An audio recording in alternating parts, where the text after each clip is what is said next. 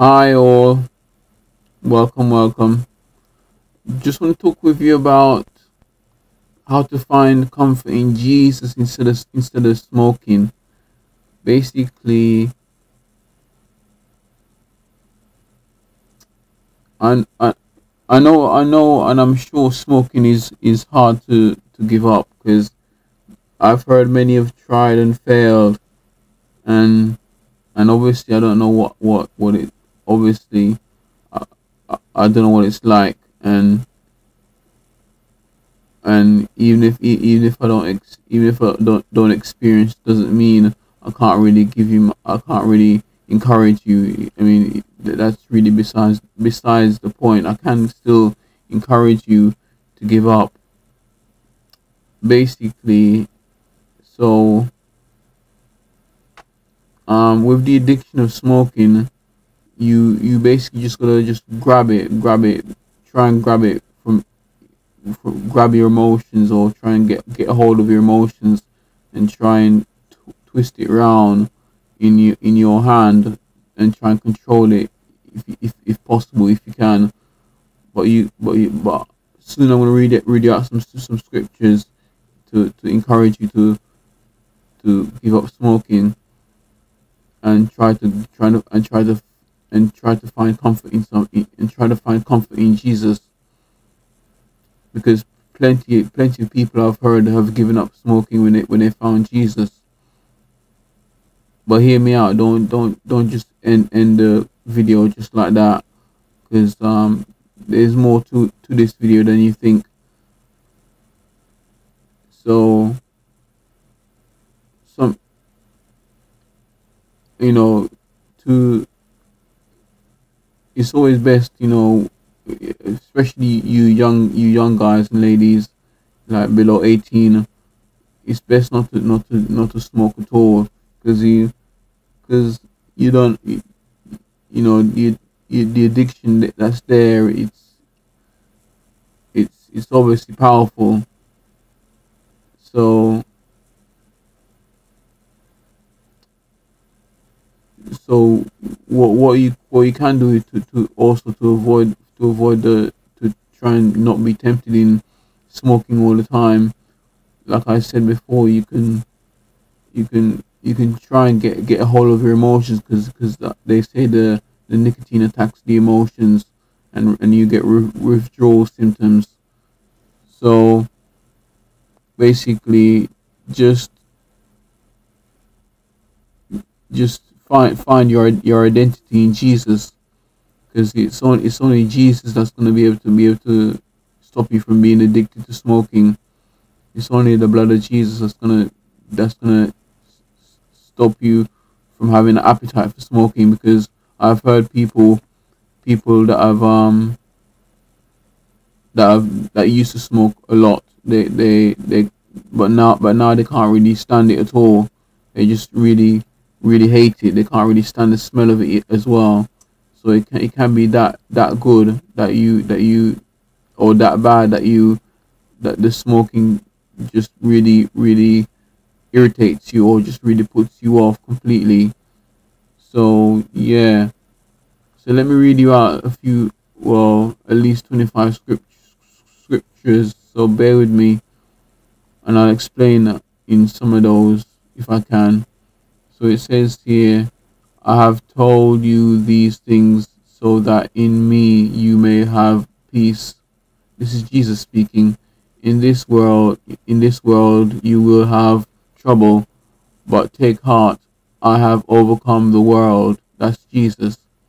And that's John 16 verse 33. And the next one. So letting your sinful nature control your mind leads to death, but letting the spirit control your mind leads to life and peace. Romans 8 verse 6. And let the peace that comes from Christ rule in your hearts, for a for as members of one body you are called to live in peace and always be thankful. Colossians 3 verse 15. COL, that's spelled COLOSSIANS. But when it's like it says here, it says, and let the peace of that comes from Christ rule in your hearts. It's not, when it says rule in your hearts, it's not taking control of you. It's you freely choose it. It's not by force. It's just by your own free will. You can choose whether to let it rule over you or not. You don't have to. It's not by force. That's the thing about Christianity. We don't rule by force. We rule by love, and love is free and cheap. People might say it's a bit I don't know if I'm swearing, but I think the word is tacky. People might think love is tacky, but genuine love is immeasurable. So I go on. It says, God is our refuge and strength, and ever present help in trouble. Psalms 46 verse 1. Psalms is spelled Psalms. Psalms, if you want to pronounce it in that way. So it says also, another one, it is God who arms me with strength and makes my way perfect. He makes my feet like the sorry. He makes my feet like the feet of a deer. He enables me to stand on the heights. He trains my hands for battle. My arms can bend a bow of bronze. You give me your shield of victory, and your right hand sustains me. You stoop down to make me great. You broaden the path beneath me, so that my ankles do not turn. Psalm 18 verse 32 to 36. And another one, great peace have those who love your law, and nothing can make them stumble. Psalm 119 to 100. Psalm 119 verse 165. And the next one, so do not fear, for I am with you. Do not be dismayed, for I am your God. I will strengthen you and help you. I will uphold you with my strength, with my righteous my righteous right hand. Isaiah 41 verse 10. Isaiah spelled Isaiah. Isaiah. And the next one, be strong and courageous. Do not be afraid or terrified because of them.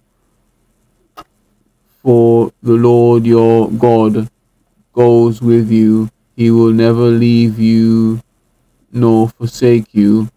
Deuteronomy 31 verse 6. Deuteronomy is spelled Deuteronomy.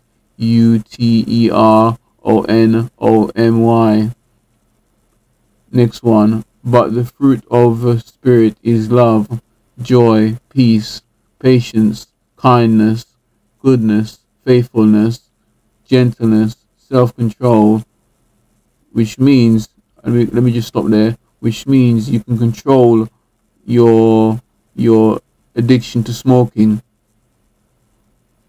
I'll go on. Against such there is no law, and those who are Christ's have crucified the flesh with its passions and desires. If you all live in the if you all live in the Spirit, let us also walk in the Spirit.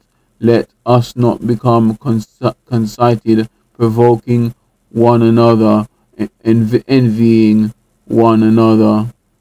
Galatians 5 verse 22 to 26. Galatians is spelled Galatians.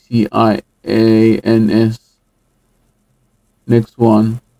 Peace I leave with you, my peace I give you. I do not give to you as the world gives. Do not let your hearts be troubled, and do not be afraid. John 14 verse 27. May our Lord Jesus Christ himself and God our Father, who loved us and by his grace gave us eternal encouragement and good hope, encourage your hearts and strengthen you in every good deed and word. 2 Thessalonians verse 2 verse 16 to 12, verse 16 to 17. Thessalonians, which is spelled Thessalonians. Next one. The Lord turn his face toward you and give you peace. Numbers 6 verse 26. Next one. The Lord hath assigned me my portion and my cup. You have made my lot secure.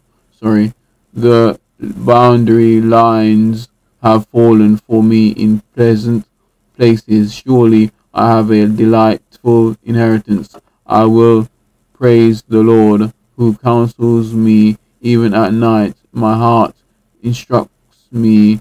I have set the Lord always before me, because he is at my right hand. I will not be shaken. Psalm 16 verse 5 to 8.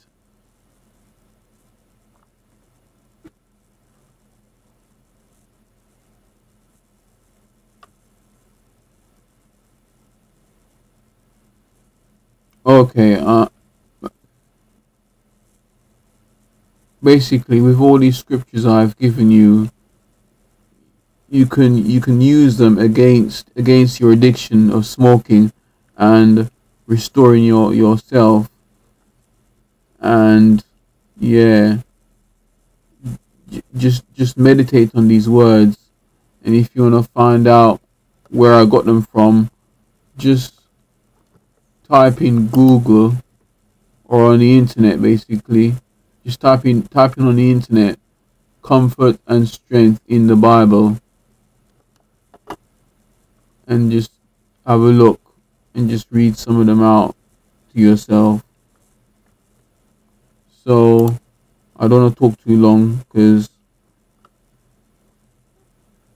not a lot of people like me talking too long. So I'm just trying to be guided by the Holy Spirit and stuff. And so yeah, that's all I have to say for now. So God bless. Take care. Peace be with you. Shall we?